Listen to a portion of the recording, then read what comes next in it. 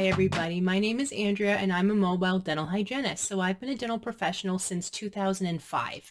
Now, how do you get your teenager to take better care of their teeth, to be better at maybe going to the dentist, be a little more receptive to it?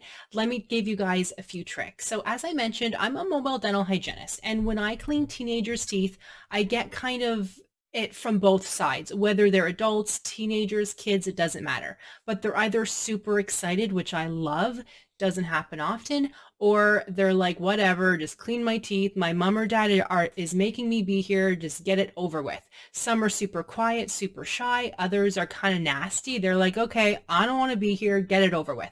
But what I do is I bring this book to my mobile dental appointments. So I go into patients' homes and I clean their teeth in their homes. So I have time to kind of give them some education. Okay, I do ask the parents permission first, like, can I share this book with them? It's a great tool to get them to brush better. So just to kind of show you some photos that aren't too bad or too scary, I really love this one. So look at the before,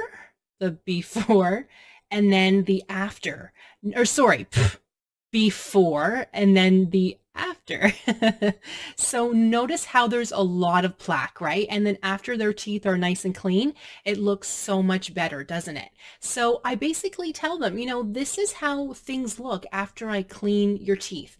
All you have to do is brush twice a day, use the water pick or the string floss and or mouthwash. It's that simple. I know it sucks, but such is life. You have to do it, right? And then if they're really not very receptive to that, I'm going to show them things like, this is bacteria. Plaque is bacteria, and this is in your mouth when you don't brush. So it's kind of like when I was a kid, they would show us a smoker's lung that was black and scary looking. Okay, kids, do not smoke. This book is kind of like that. I try to show them some scary pictures of teeth, bacteria. Here's a super scary one. Well, not super scary, but showing basically rotted teeth. Okay, so pause the video, fast forward if you don't want to see this. So I can show them this. This is what can happen literally if you do not brush. I've seen it. It happens. And unfortunately, the more sugar they have, candies, all of that pop, it just makes it happen a lot faster. But what can you do as a parent? So teenagers are tough. I know that. I hate to say it, but you might literally have to watch them. You might have to say, okay, I'm going to be watching you now for 5 minutes. You're going to have to brush your teeth top and bottom, the whole works, or you're grounded. As simple as that. It's going to suck, but that's what I find really, really works.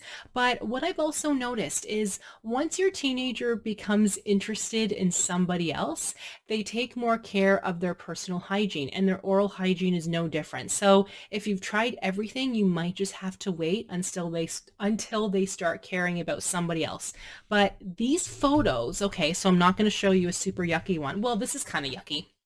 But when I show them these types of photos of plaque, red, puffy gums, parents tell me this has really helped them start to brush because they don't want their gums to look puffy. They don't want to have plaque, bacteria everywhere. They don't want cavities. So that can really, really help. So try that. Another thing you can try is maybe they don't like their toothbrush. Maybe they want a manual toothbrush. Maybe they want an electric toothbrush. Try a couple different things. Even if they have an electric toothbrush now, that might not be the best toothbrush for them. Get them a manual one that they might like better. Maybe they want a certain color. Try that. Another thing to try is switch out their toothpaste. Maybe your teenager wants bubblegum toothpaste, or maybe they hate bubblegum and want a mint toothpaste. Have them pick out the toothpaste they want, and that truly might make all the difference. But all in all, you might have to be on them. I have stepkids, and I find if you're not on them, they're not going to do it, but they kind of get annoyed with you after a while or right away if you're literally watching them brush their teeth and they're teenagers. So I tell them, well, we're not going to watch you if you start brushing your teeth because we don't want you to get cavities. Plus, I'm a mobile dental hygienist. Okay. You can't have cavities in my household. That's just not okay. So another thing that I tell patients is I'm a mobile dental hygienist.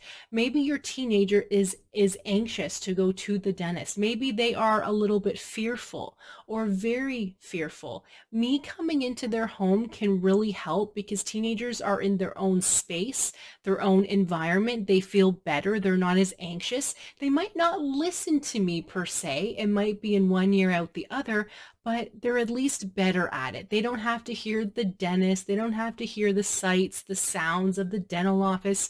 They don't have to smell the dental office. It's more comfortable when they can lay back in a chair with a pillow, anything they want, and I'm there to clean their teeth. So try those couple things. I would love to hear your thoughts. Please comment below. Thank you guys so much for watching, and click like if you like this video, and I'll see you in the next one.